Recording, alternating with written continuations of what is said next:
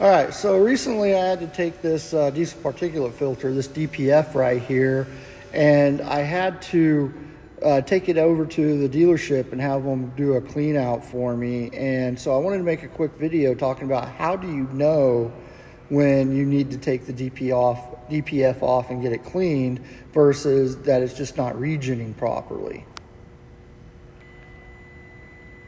This particular DPF comes off of this X15 that we have in our lab, and you can see that it's on a training aid platform, so it's a little bit different than what you might encounter on your truck.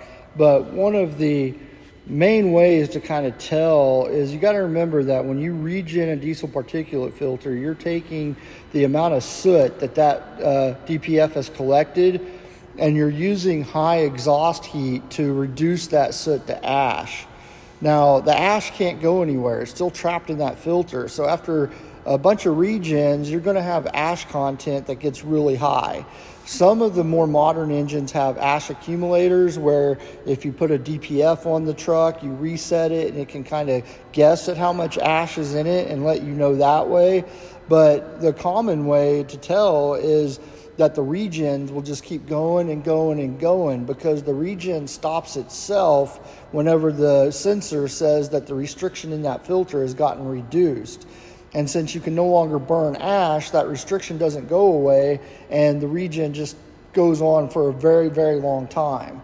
Another thing that a truck driver might notice is that he's done a regen and then it requests a regen again very shortly after the first regen. And then you get into engine derates and the engine shutting down after being on for a little while. So that's part of the operation side of it. On the diagnostic side, what you might see on the diagnostic side would be a bunch of fault codes related to this, where we have a bunch of different ATF or after treatment system fault codes. Some of them are related right now currently to the sensors and everything being taken off of the engine.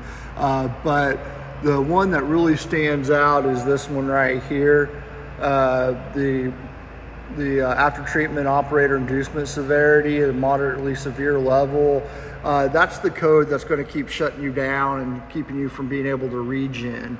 So ultimately, you would want to basically, if you looked at your fault codes, you'd want to troubleshoot those.